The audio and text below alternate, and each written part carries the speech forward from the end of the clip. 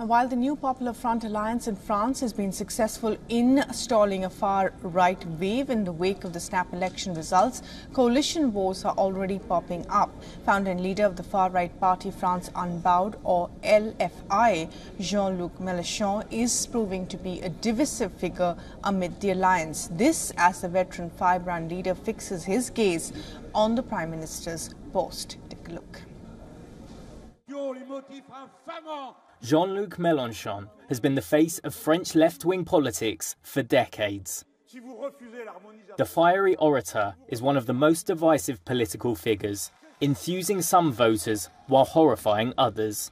He's currently the leader of France Unbowed, the largest party in the new Popular Front alliance that scored a shock victory over the far right in France's recent snap legislative election.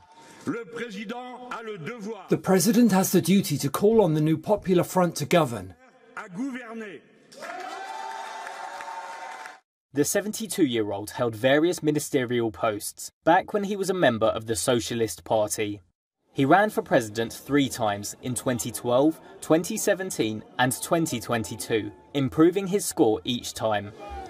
In 2017, he ran on a platform of taxing the super-rich at a rate of 90%. Long live the Republic, long live the working class, long live France. Mélenchon is known for his unbridled tax and spend proposals, class war rhetoric and controversial foreign policy positions, particularly his support for Gaza. Critics accuse him of anti-Semitism, which he denies. His mainstream opponents were also quick to say they wouldn't do business with him.